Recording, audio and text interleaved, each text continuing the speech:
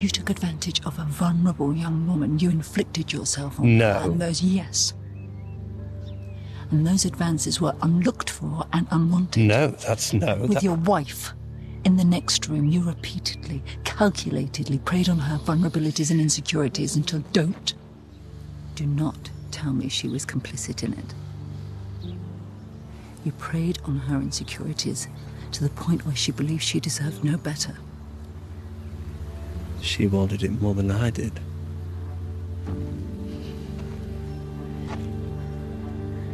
If you weren't so insignificant, Mr. Ainsworth, I would horsewhip you until you were black and blue.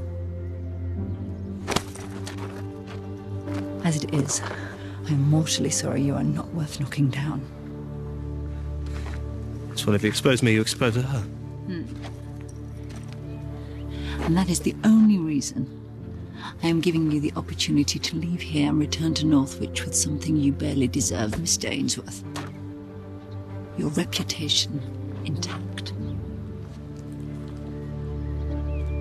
And once more, I urge you to appreciate the propriety and necessity of neither Miss Walker nor myself ever hearing anything about you in this world ever again. And I trust we have no reason to fear bumping into you in the next. All right, then.